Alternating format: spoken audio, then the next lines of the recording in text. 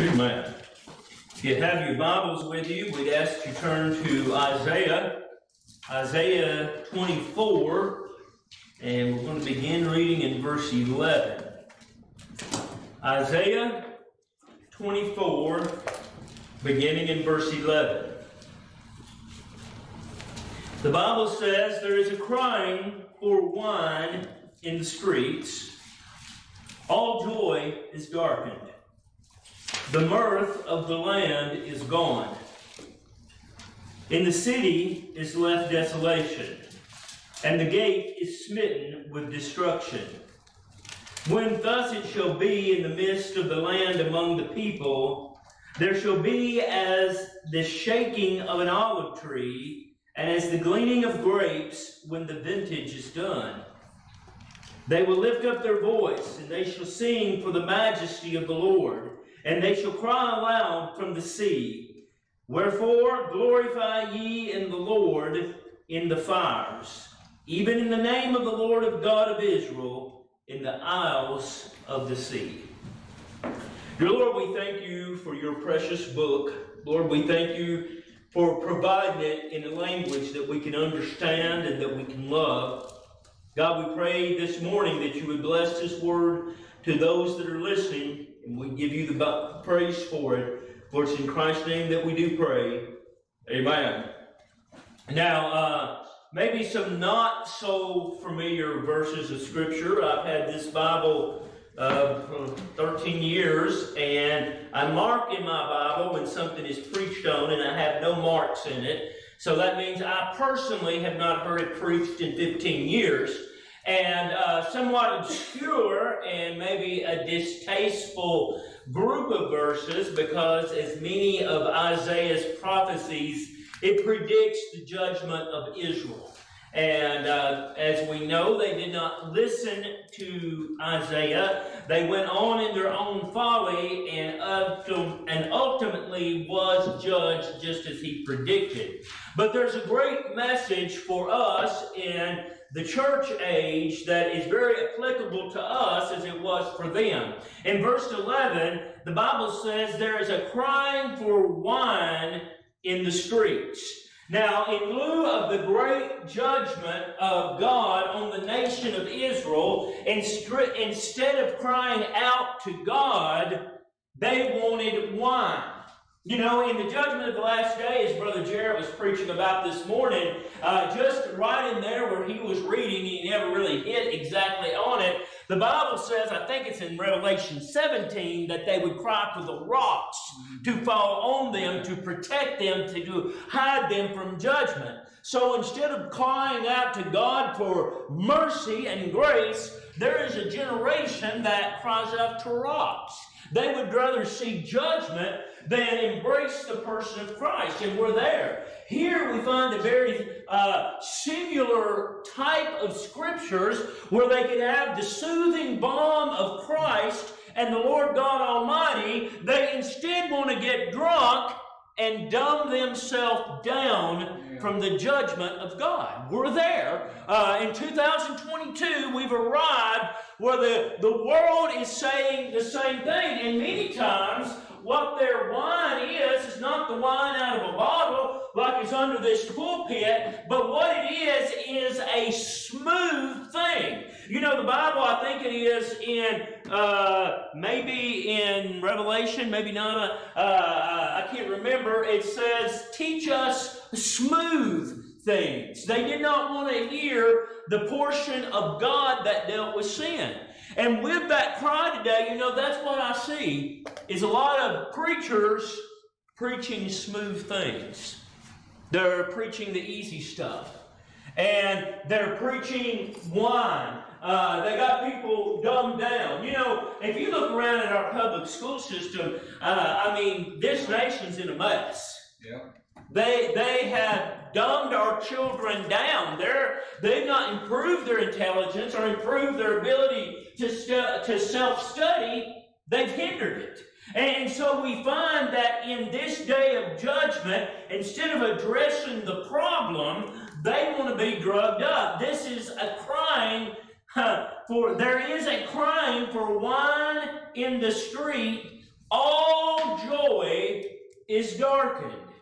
Now, and I hope after 20 plus years now that you understand the fruits of the Spirit. And this is number 2, the second fruit of the Spirit. Their joy was darkened. Now, each and every one of us, under the sound of my voice this morning, certainly can identify a time in their life when their joy was darkened, where they were not happy, where they were discouraged and down and out. Good news about bad news in their life, about the situation that we live in the modern day. Could be many, many, many different things, but their joy was darkened. And, hey, we're there. We're there. The devil certainly knows that he can't touch you. Yeah. So he'll take away your joy. Mm-hmm. He'll certainly make your life that ought to be victorious a miserable one.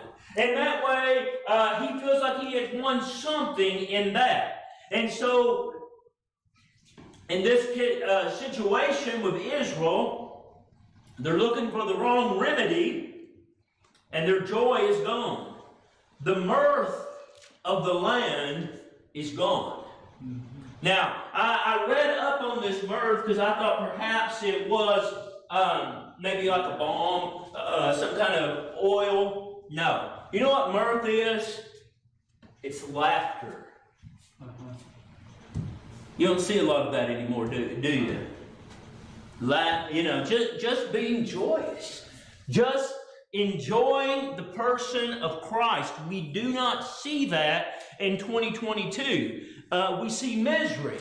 We see difficulty on every hand. And it comes down to this, apparently, from the situation that these folks were in: no repentance, no joy. No being sorry over sin, taking an elemental way to deal with sin. There's no joy left. There's nothing there for these people. Verse 12. The city is left desolation. Now, there were 2 desolations there. The first, of course, being physical. The city was torn down. We're going to see that their gate was gone. Their mode of protection no longer there. But I want you to see in a spiritual sense, in the very same way, their spirit was desolate. It was empty. There was nothing there. That's a sad, sad spot for a Christian to be in. Mm-hmm. You know what I found out? When nothing is there, you can't do a whole lot. You think about going without food for 3 or 4 days. You don't have the joy, you don't have the energy to do anything. Same situation here. There is crying for, in the city is left desolation. The gate is smitten with destruction. Now, what is the problem when the gate is gone? Well, the enemy can get in, right? Yeah. True. How's your gate? Has it been left wide open? Is it even there? Does the lock work? We talked about that just a little earlier, me and some of the men after Brother Jarrett's lesson. And remember what, prior to the attack of Job, the devil's thing was this: you had built a hedge about him. Yeah. See, if that's true, there had to be a gate somewhere because Job had to be able to get in and get out, right? Yeah. Job's gate kept him out. And our gate is Christ. Amen. He'll keep the devil out as long as you have a gate. As long as you're near to the gate, as long as the gate is working, you don't have to be worrying about the stuff. But we see Israel had the exact same situation, and they got into this condition anyway. You know what? You can be redeemed, you can be saved, and be in this very same situation. the gate gone, the door's wide open, fully ready to be under attack by the devil himself, and not even concerned about yourself enough to pray. That is national Israel here, and very frequently it's us specifically. Verse 13, when thus it shall be in the midst of the land. In other words, when this is occurring, when you're in this condition, when this is where you're at, when thus it shall be in the midst of the land among their people, there shall be the shaking of the olive tree as the gleaning of grapes when vintage is done.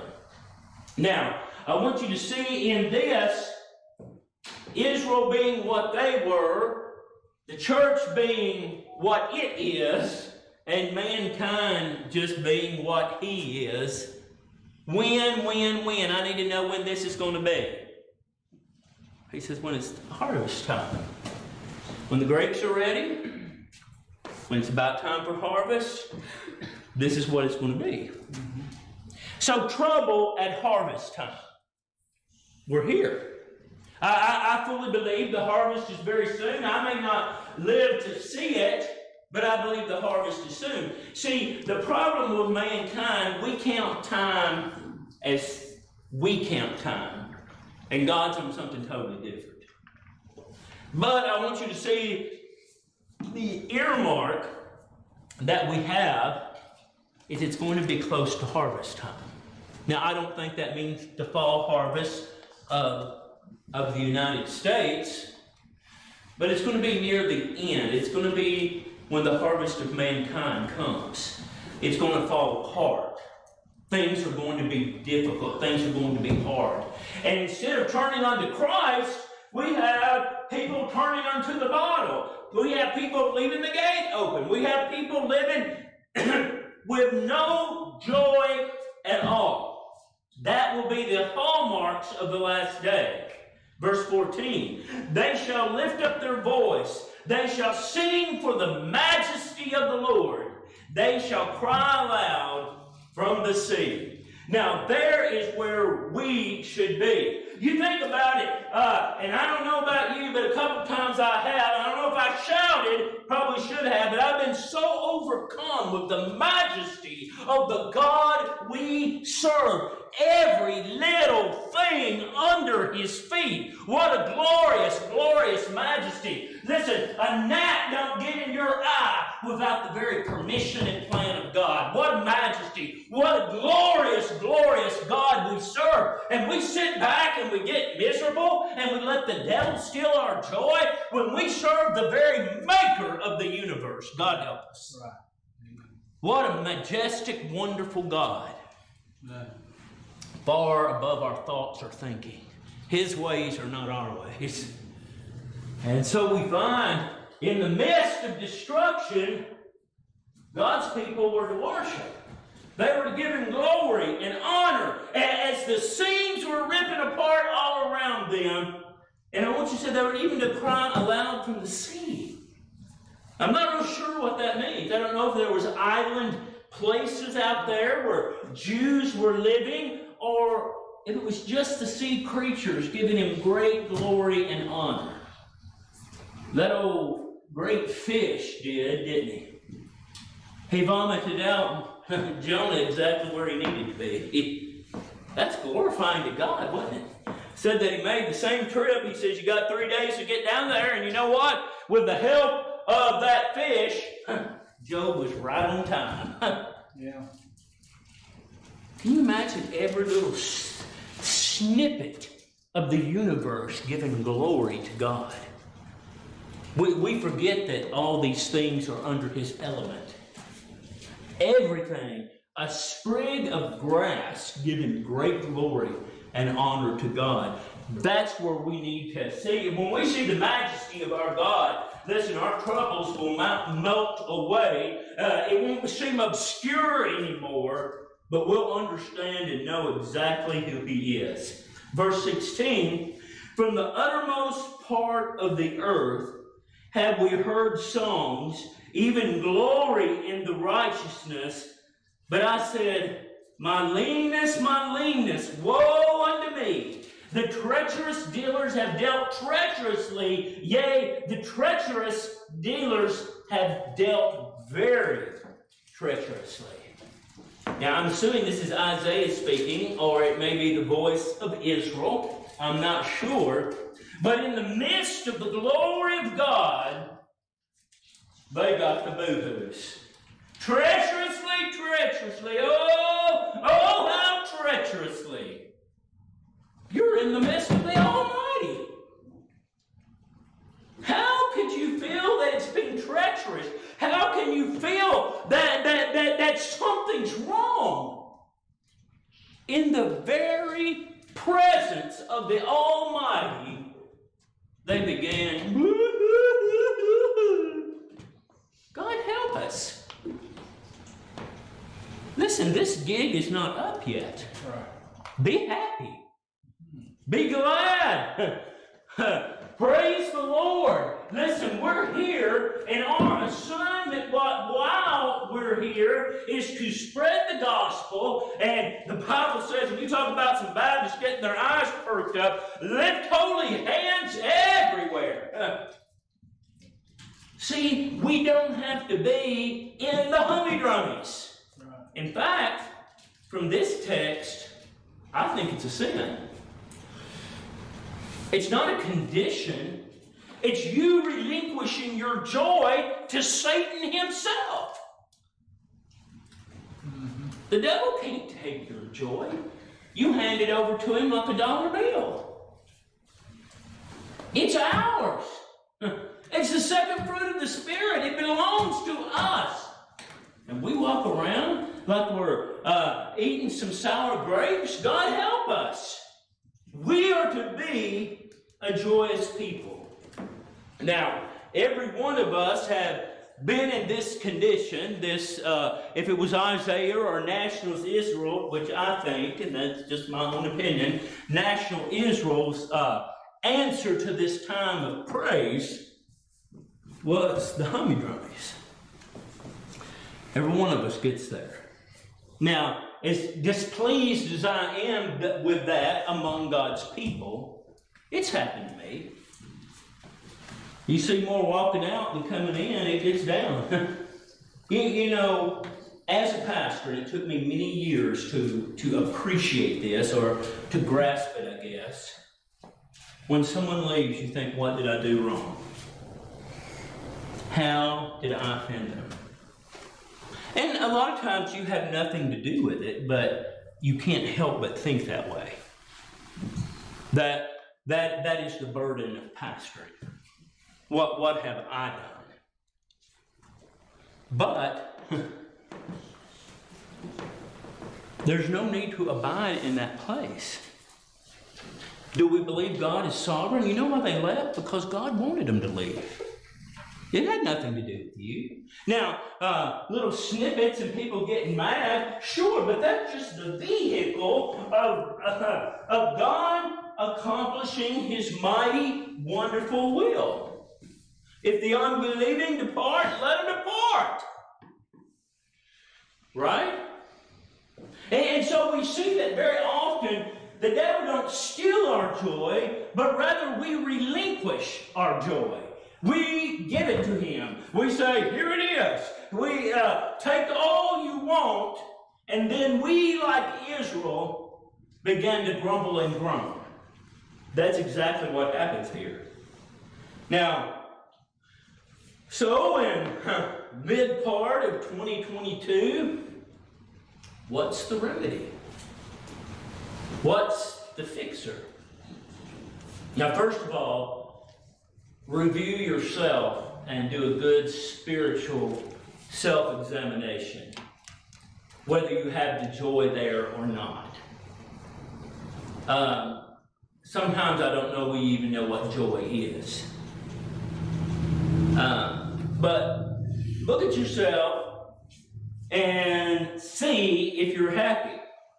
Now, I'm going to give you a few things that we can be happy about. And if nothing else can make you feel better, this one should. 1 Thessalonians Thessalonians chapter 4, we see the glorious catching away of the Lord's people. 1 Thessalonians chapter 4, I've read this many times at funerals, but listen, this is not just for the dead. This is just not to the people that we're putting 6 feet under. It's for us. It's for the living. It's for God's people in general. Verse 13, but I would not have you to be ignorant. Now, this is the condition of God's people when the devil has stolen your joy, that it leaves us ignorant or without knowledge. Now, ignorant isn't stupid. Ignorant isn't being able to learn things. Ignorant is not knowing things. Now, have you ever forgotten something? Have you forgotten where you put something? I'm going to put this up, that way I'll know exactly where it's at, and then you're like, oh, where'd I put it? I was looking to the title to the 51 yesterday, and I know I put it somewhere good, and it took Donna to find it. And we're very much that way, and don't hide your joy so you can't find it anymore. You see what I'm saying? Don't tuck it in a place where you can't even enjoy it yourself. And so we find here that don't be ignorant of praise. I would not have you to be ignorant, brethren, concerning them which are asleep, that you sorrow not. Now, again, we see that thing when we lay people in the grave. Some people say lay them to rest. Well, I don't necessarily agree with that. We're burying people. We're not laying them to rest. The Bible says, let the dead bury the dead, right? Yeah. Nothing wrong. That's what we're to do. That's what God did for Moses. Gives us a stamp of approval of that, of how we should deal with the dead. But at the same time, I want you to see that we are not to stay in the mind of just, this is it. This is it. He says, I don't want you to sorrow in that. You know what really the opposite of joy is sorrow. Right? You know what another word that comes from sorrow? Sorry. Now, I'd a whole lot rather to say I apologize than I'm sorry. I've met some sorry people in my life, haven't you? See, sorrow will replace your joy. Sorrow will destroy your joy. You know, nothing that happens and nothing that's going on around us can interfere with our joy unless we give it credence, give it authority to do so. But once we say, yeah, sorrow, I embrace you. Sorrow, I prefer you. Sorrow, I want you. So let me move joy to the side so I can bring sorrow in. Now, this last day that we're going to be living in, church, is days of sorrow. Are you going to move it in and move joy out? Or are you going to put a strong door there and say, devil, you cannot take my joy. You're not going to replace it with a counterfeit. You're not going to replace it with something that I, as the Lord's child, have no use of. He says, I don't want, are you going to let sorrow in? Don't sorrow even as others which have no hope. We have the greatest hope there is, the person of the Lord Jesus Christ. Our hope lies within Him. What could be better? And that was Paul's reminder to those who had died in the faith. For if we believe that Jesus died and rose again, even so them which also that sleep in Jesus will God bring with Him. Now, let me give an aside here, because I think it's Paul also, maybe to the church at Corinth, to be absent from the body is to be present with the Lord. He wrote the very same thing. So what is this thing that many denominations call soul sleep? First of all, let me tell you assuredly, it's not real. There is no soul sleep. There is no place where you will not be cognizant of what's going on around you. There's heaven and there's hell. That's the two places. Right. If you don't believe that, read in the Gospel of Luke one more time in chapter 11, the story of the rich man. Immediately we're with the Lord, or we're in the punishments of hell. But what these people wanted to do is ask about the body. What happens to this flesh? What happens to this thing that we now abide in? And so with that question, he was answering the believers at Thessalonica very clearly. And he was saying, the body sleeps. The body's in the grave. The body is what is left behind. If we believe that Jesus died and rose again, even so also them which sleep in Jesus will God bring with him. Nothing again outside the power of the Almighty. For this we say unto you by the word of the Lord, that we which are alive and remain until the coming of the Lord shall not prevent them which are asleep. In other words, don't let grief snatch your joy. Now, I was talking to Brother Junior about this yesterday, and we were talking about different things, and and I think I've actually talked to John about it too. It's weird, especially considering Judy's been dead almost 11 years, which is just beyond my understanding. But I miss her more than I miss Mother. Where could you possibly find joy in that if they're not redeemed? You know what will steal your joy? Just sitting around and thinking, I'll never see him again. Oh, it's me. Right? You know what? I ought to be excited. Judy said she was saved. I mean, I don't know. I just have to go by what she says. And you know what? If she was, my joy is that I will see her again. What's your joy this morning? He dealt with the most tragic thing that the people at Thessalonica were dealing with, and that was the death of a loved one. The death of a mother, the death of a sister. What are you going to do in this situation? So the remedy is this, not focusing on now and here, but focusing on what lies ahead. What is going to happen in the future. Verse 16, for the Lord himself shall descend from heaven with a shout. Oh, what a wonderful time. I'm excited to think about that. It's enough. Come up here, or whatever he may say. That's what he said when he called John the apostle up to receive the revelation. I don't know what the Lord's going to say. In the Corinthian letter in chapter 15, Paul says he'll blow a little trumpet. And here we go. What a wonderful, glorious time. Listen, I'm looking forward to it. That's my only hope. That's my only encouragement in the day which we live. Listen, I will be with Jesus. Is things going to get hard? You betcha. Are they going to get harder? Absolutely. But you know what? God is still on the throne, and I'm listening and waiting.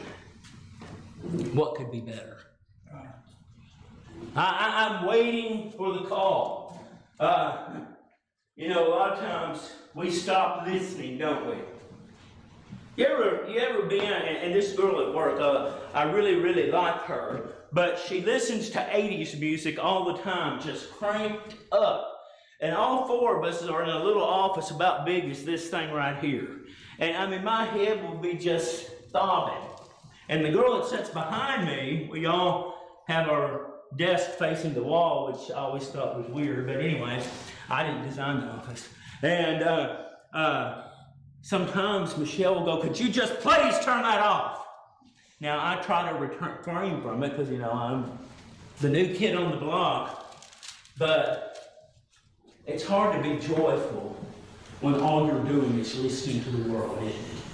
So, when all you're doing is listening to the muck and the mire that this world knows how to put out, you know? And it may not just be trashy music from the 80s. It may be Fox News. Turn that mess off. Listen unto the Lord. See what He has in the consolation of His Word. The trump's going to sound with the voice of the archangel and the trump of God, and the dead in Christ shall rise first. They have a privilege. They have something ahead of us. They're going to come up first.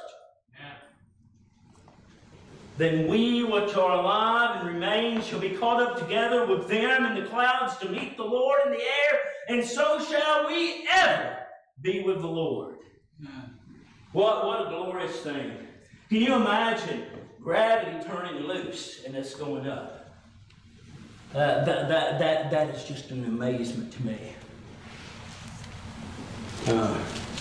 For 53 years, you know, gravity's held me right here to the ground. But one day I'll go up. One day, see, that's breaking the laws of nature, isn't it? And our Lord Jesus Christ is so good at that. He broke the laws of death and came valiant out of the grave. What a wonderful, wonderful thing. When He breaks the very laws of physics, Isaac Newton wouldn't know what to do, would he? As we just began to lift off. See, that's a time that's real, church. That is a real event. How can you emphasize it anymore? I wish I could. Because you know what? Therein is joy, understanding and knowing that we are going to go there is the best joy that I can offer you. It's the most wonderful news that I can give anyone is that we're going to leave here. Wherefore, comfort one another with these words. And that's my attempt this morning. Don't be down. Don't be discouraged. Be joyful. As we see pandemonium, that's what's going on in Isaiah 23. Literally, the protective gate of Israel has fallen. Among that pandemonium, have joy, have grace. Now, last place in the book of Revelation. Revelation, very familiar verses of Scripture, chapter 4. Revelation, chapter 4. John had just received the 4 church letters. All of them not too good reports. Everybody gets on down in Laodicea, where there was another one there that had a woman preacher. That's pretty rough stuff, isn't it? The only thing that got a good report was the church at Philadelphia. And then he comes to this, in 4, the first verse. After these things I looked, and behold, a door was opened in heaven. And the first voice which I heard was as a trumpet, which was as it were of a trumpet, talking with me, which said, Come up hither, and I will shew you the things that must be hereafter. Now, just to give you some thoughts for this week coming, would you have went? See, we as sovereign gracers want to say, oh, it's all up to God. Well, it looks here to me that John had to be willing to go up these unknown stairs, into this unknown door. And immediately I was in the Spirit, and behold, a throne was set in heaven, and one sat on the throne, and he was like, and he that sat was to look upon like a jasper and a sardine stone, and there was a rainbow round about the throne, and the sight like unto an emerald. And round about the throne were 24 seats, and upon the seats I saw 24 elders sitting, clothed in white raiment, and they had on their heads as crowns of gold. What a spectacular sight. Now, I don't know if these were the tribe heads. Some of them were pretty useless. Some have suggested that. But Reuben was just as, and Issachar was just as useless as three-legged horses. So I don't know why they would have got to sit there. You know, they after Judas died, they voted in another fella to take his place, and he wasn't much better. So I don't know that we know who these 24 people are. But I do know this, they still had their joy.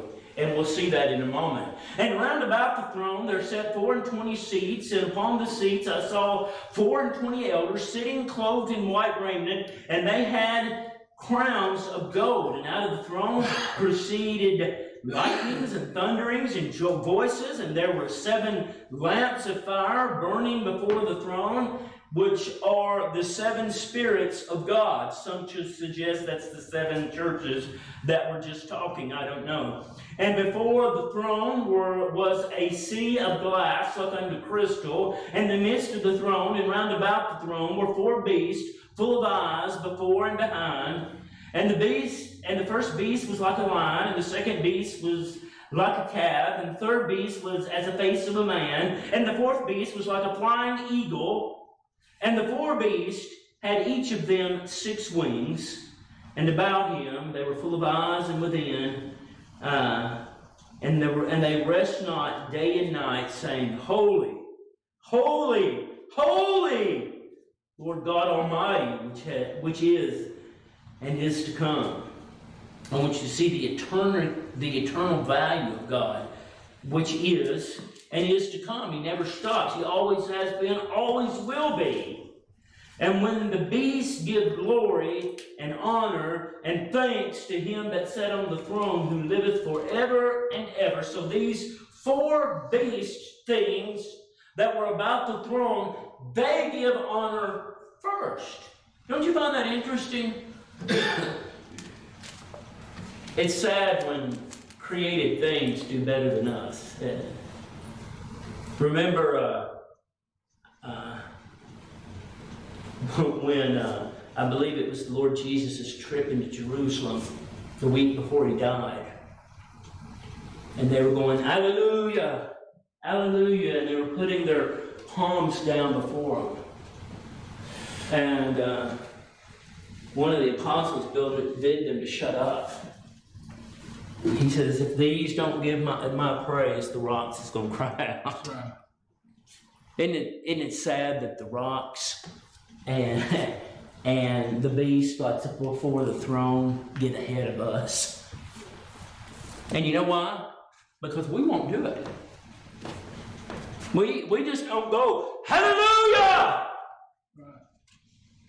So, he gonna get something to do it, ain't he? You ever wonder where we got out of that train of thought, that mindset? Well, I can tell you the Catholic Church did it to us. They set up the first way that the services go, ba-bum, ba-bum, ba-bum. Penitent's Church Manual said that Baptists would first have a Sunday school, and then they would have a time of preaching, and then that would be it. Now, Pennington was a good man, but listen, that's not inspired of God. That's just what he thought would be orderly. You see what I'm saying? This looks like maybe how it should be done. Right? And so we see that this glorious event that the animals, those created things, came before us, or before these godly men. The 24 elders fall down before him that sat on the throne, and worship him that liveth forever and ever, and cast their crowns before the throne, saying, Thou art worthy, O Lord, to receive glory and honor and power, for thou hast created all things, and for thy pleasure they are and were created. What a glorious, glorious thing. You ever wonder why things are? You ever wondered? I've told you about Mother's cousin, Freddie. Never spoke a real intelligible word in his life. He called his brother E, and his real name was Eddie.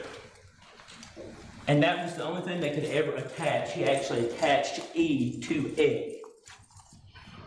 Why did Freddie live like that for 54 years? Aunt Mildred gave her entire life. She died 2 years after Freddie died, caring for Freddie. Why was that? For the glory of God. It wasn't poor little Freddie and poor little Aunt Mildred. It was for the glory of God. Amen. I don't understand it, but I know that it was. All things are for His glory. Why should we be sad? Yeah. Why should we be twisting our hands? Where has our joy gone? Now, if you don't have joy this morning, you've relinquished it somewhere. Yeah. It wasn't stolen. You relinquished it. Well, get it back. Say, that joy is mine. My God is on the throne this morning, and His Son, my intercessor, sits right beside Him. What could be better? What a position we as Christians are in this morning. What an advocate we have. Where is your joy?